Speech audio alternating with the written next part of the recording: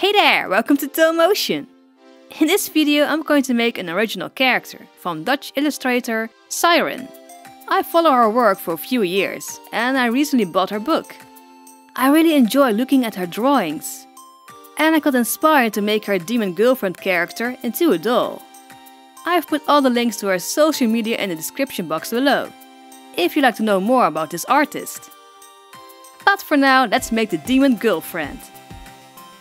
If you saw the reflection of a purple demon in my previous repaint video, then you found the hint. Good luck find the hint in this video. For this repaint, I'm going back to my roots and use only a Monster High doll. I always wanted to use a reboot Draculaura doll, and now I finally have a project to use one.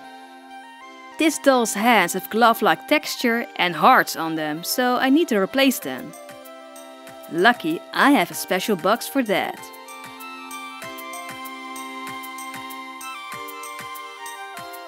I'm going to use these hands I still have for my Franger repaint. Speaking of Franger, some people pointed out I make a lot of pink and purple characters. And they are not wrong. Blue is actually my favorite color, but for some reason they're all pink and purple. Anywho, to remove Draculaura's hair, I first cut her hair as close to her head as possible. Then I fill my favorite mark with hot water and dunk the doll in it. I leave it to soak for a few minutes. This makes the final of the head soft and easy to remove from the neckpack, without breaking it.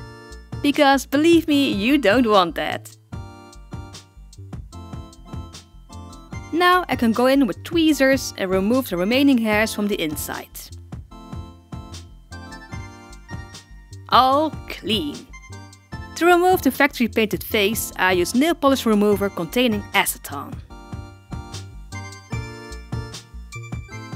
Although it's not really necessary for this character, I really want to put some body mods in this video. Hey, come on, people expect this from me. With my Dremel I cut the plastic off her feet and reconstruct them so she will have flat feet. To give her signature horns, I step 2 wires through her final head. I get them through the neck opening and make a knot in it. Then I pull the wires back. To secure the horns from the inside, I use a hot glue gun. I wrap some bandage tape around the wires to give the horns some body. To complete the horns, I use my lovely Apoxy Sculpt. I got my tools and start sculpting. When I was sculpting, I was thinking, hey, does the demon girlfriend actually have pointy ears like Draculaura? And you know what? She does. To smooth out the epoxy, I like to use water and a silicone tool. When the epoxy is all dry, it takes about 24 hours. I start sanding the modifications for a smoother transition from epoxy to plastic.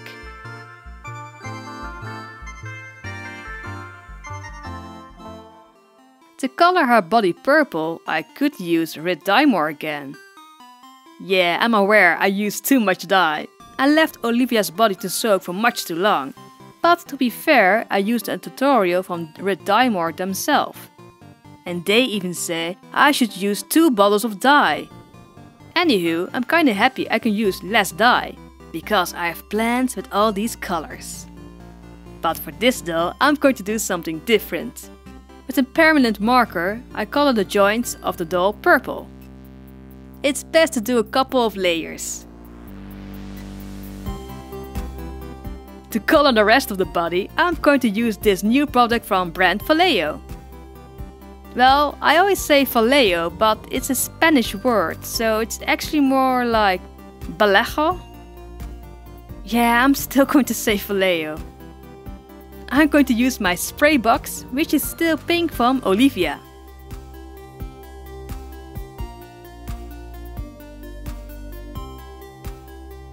Yeah, I know some people in the comments are probably going to say, why didn't you just use a Jane Doolittle doll? Well, I simply don't own one. The only purple doll I own is a kitty doll. But she has a smaller body, and I really want to give this character long legs. Before I give this doll a face-up, I'm going to put her head back on her body. This prevents cracks in the face-up later. To give this body some more life, I give it some body blushing using pastels and a brush. To seal in the body, I like to use Umbro Matte Varnish. It's not as good as Mr. Super Clear, and I actually only use it as an undercoat and to seal in bodies. Yeah, Mr. Super Clear is kinda hard to find in the Netherlands. Now that her body is drying, let's work on her outfit. She's wearing a black hoodie and shorts. So I took out all my black fabrics. I'll be using this Giulia hoodie as a reference by turning it inside out. I trace it on the fabric. I was kinda eyeballing it, but it's a hoodie, so you can't really go wrong.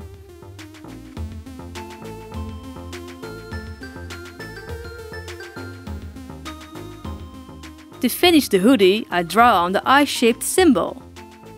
From different kinds of black fabric, I also sewed her shorts and socks. As you can see in her design, the demon girlfriend is wearing pink sneakers. I only had these Can shoes who are resembling these types of shoes. I took off the Can logo and filled in the blank space with holes to fix the texture of the shoes.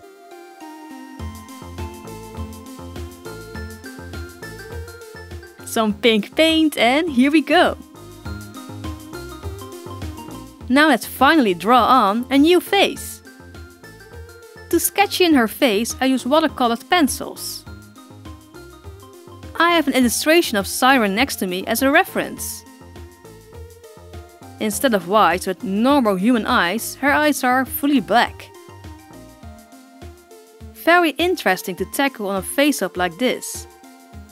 Her eyes are a bright yellow, but to get it opaque on black, it's better to have a layer of white. And of course the cat-like pupils. Now that I'm shading our eyes with pastels, let's answer the question of the day. How far ahead do you plan your doll customizations? I was curious because you must know in advance. You plan on making to leave sneaky hints in your videos. Yeah, my sneaky hints. But yes, I plan my dolls months ahead. I mainly do this so I have time to collect all the materials. My materials come from all over the world, like Japan, China, England and even Spain. And it takes a while to arrive. The 9 upcoming projects are lying in baskets in my room. If I get new materials in, I put them in the matching doll project basket. When I finish a new video, I simply fill a new basket with a new doll project. So, do you have a question for me? Leave it in the comment section and maybe I will answer it in the next RePaint video. Back to the face-up. To finish the face-up, I gave her some white eyelashes.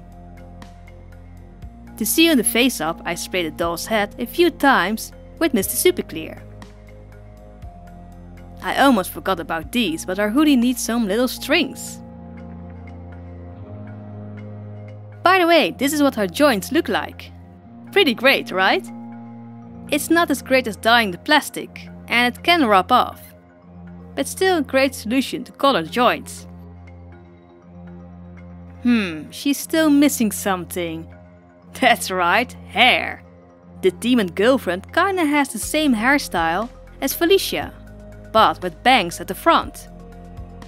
I'm going to make it out of yarn.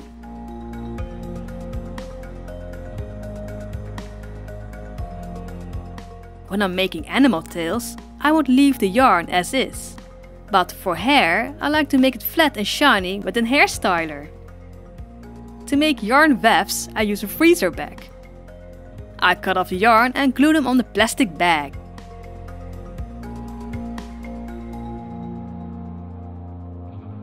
wait 1 day and peel it off the bag. Oh, the best feeling ever. Trim the ends and now we can glue them on the doll. With my hot glue gun I go into a spiral to the top.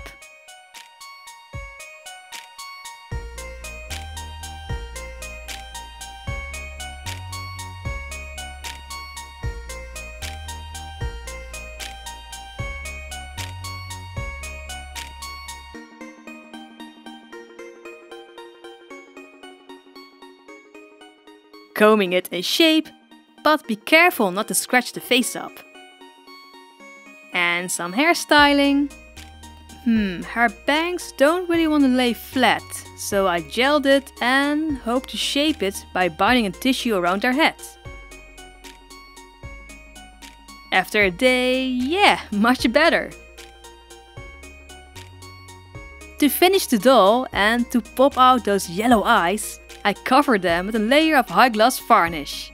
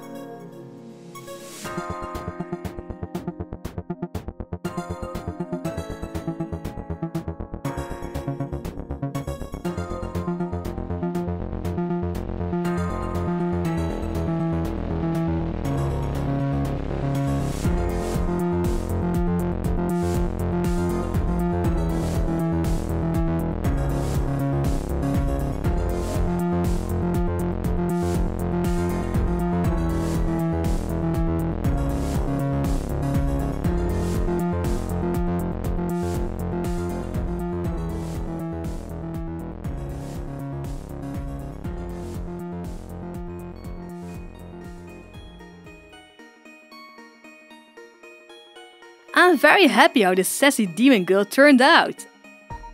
And she definitely fits in with the rest of the group.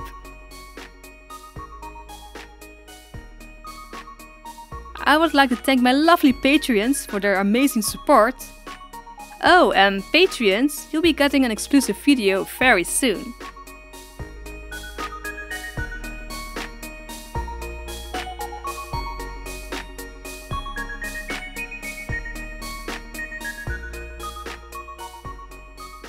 And like always, like if you liked it and sub if you loved it. See you in the next video. Bye!